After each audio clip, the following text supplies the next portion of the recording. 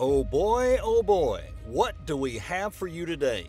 Well, prepare to chew your nails, to sit on the edge of your seat, to gather your jaw from the floor, because today we've gathered for you the top 5 emergency landings on aircraft carriers that you absolutely must see. If you wonder if it's as dramatic as it sounds, the answer is yes. But don't take our word for it. See it for yourself. Get ready. Let's go. Number 1, slow-mo in hurricane weather. If you just watch this video without knowing the intricate details that go into the landing of an aircraft carrier, then you probably won't be too impressed. But we're here to let you know all about it. Well, at least the basics, so you can truly comprehend how dangerous it is to land a plane on an aircraft carrier. And more so, how dangerous it is to do it in hurricane weather. Landing on an aircraft carrier is often described as the toughest task for a Navy pilot. The pilot must line up with the runway correctly, come in at the correct angle, and stop the plane in a short distance. This is what qualifies a successful landing.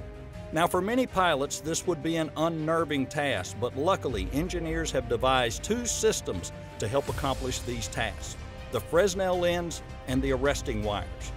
Fresnel lens-based optical landing systems help pilots land on a short runway of an aircraft carrier through a series of red and green lights. The Fresnel lens optical landing system provides guidance for correctly landing on an aircraft carrier. The lens is located on the side of the runway so it can be seen by the pilot throughout the entire landing process. The most dangerous part for the pilots is the touchdown and subsequent deceleration caused by the arresting wires. Not only does it take incredible skill to pull off this landing maneuver, but success also depends greatly on the ground crew avoiding any errors throughout the operation. Before touchdown, the pilot lowers the tail hook. The tail is a long metallic bar that hangs just inches above the surface of the carrier. When the aircraft lands, the hooked end of the tail snags one of the 4 arresting cables, stopping the aircraft. Good pilots hit the 2nd or 3rd cable rather than the 1st or 4th, because these wires keep the pilot from running into the back of the carrier while still allowing room for takeoff should they miss their target. Once the wheels hit the deck, the pilot immediately pushes the aircraft to full throttle. This ensures that if the tail hook misses the arresting wires, the aircraft can still have enough speed to quickly take off again at the end of the runway. Now it's time to enjoy how perfectly this Navy pilot lands while Hurricane Joaquin approaches. The F-35C Lightning II jet is landing aboard the USS Dwight D. Eisenhower CVN-69. And even though visibility is horrible, this pilot has a couple of 100 meters to make a full stop, and the arresting cable is correctly engaged and it slows the jet to a complete stop. Number 2, low visibility landing. This F-18 pilot has us taking our hats off and bowing to him. Not only he lands with low visibility, but really bad weather as well. The view from inside the jet is terrifying, not only because of how little the pilot can see, but because we can also see how tiny the aircraft carrier looks. This specific video allows us to see that once the landing has been made, there's still steps the pilot needs to follow, like the many and dangerous maneuvers while he's on the aircraft carrier. But it's not always up to the pilot to take care of a successful landing. Before the aircraft lands, a member of the arresting gear crew inputs the weight specifications of the jet and checks statistics very carefully. If the inputted weight is too large, the plane might be stopped too quickly, causing damage to the jet. Even worse, if the inputted weight is too low, the aircraft will not be stopped in time and the jet will fly off the runway into the water. And on that note, let's move to number 3. Hey, how you holding up so far? Now that you know how hard it is to truly land a jet on an aircraft carrier, you can have a full understanding of how truly impressive these videos are. Now prepare to see some landings that didn't go as planned.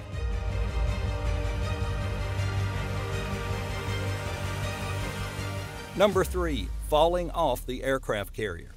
In this footage released by the U.S. Navy, we see an accident that happened aboard the USS Dwight D. Eisenhower, and it involved an E-2C Hawkeye that attempts to make a carrier landing.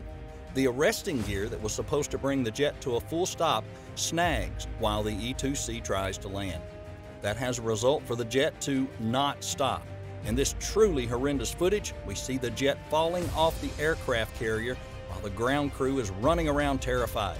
While everything seems lost, the amazing pilot manages somehow to recover and not crash into the sea. Which, let's admit it, everybody thought that did. But not everything was well. 8 crew members were actually injured in the incident, probably by the force of the snapping arresting wire. Number 4, a carrier landing without hook. Well, now that you know how important the hook is for landing on an aircraft carrier, can you imagine what it would be like to land without one? Seems pretty impossible, right? Well, as it turns out, a KC-130F aircraft made history back in 1963 by landing and taking off from the aircraft carrier USS Forrestal CVA-59. As their page in the military.com says, the crew successfully negotiated 29 touch-and-go landings, 21 unarrested full-stop landings, and 21 unassisted takeoffs at gross weights of 85,000 pounds up to 121,000 pounds. Lockheed's only modifications to the original plane including installing a smaller nose landing gear orifice, an improved anti-skid braking system, and removal of the underwing refueling pods. No tail hook, no catapult. Painted on the side of the fuselage, "Look, Ma, no hook." The airplane became the largest and heaviest aircraft to ever land on an aircraft carrier, a record that stands today. We have to say that even though the description is much more impressive, what stayed in our minds most is the amazing motto painted on the side. "Look, Ma, no hook." Funny, brilliant, and innovative. What else could someone ask for? This footage is not only breathtaking, it looks like an absolute miracle. Well, now for our final video. This is a landing that, well, let's just say didn't go as planned at all. Are you ready to sit on the edge of your chair?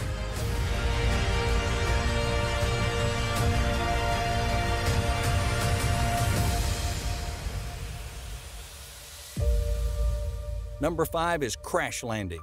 And now for a landing that didn't go according to plan. This nylon crash barrier is in place waiting for the jet to arrive. The Sky Warrior comes into the aircraft carrier to land. It hits the crash barrier, skims along the deck on its nose, and it might not look as terrifying as you'd expect when you hear about a crash landing, but believe us when we say that this could cause as much disaster and death as any other crash landing. Thankfully, the crew runs to the jet and starts the rescue mission in seconds. The pilot's out quickly and no injuries reported. The aircraft, on the other hand, had some damage, but way less than expected. Hey, there you have it for today. These were the top 5 emergency landing on aircraft carriers that we've gathered up. Which one freaked you out the most and why? Let us know in the comments, and as always, give the video a like and go right ahead and subscribe to the channel with notifications on so you'll never miss one of our newest videos. We'll see you next time.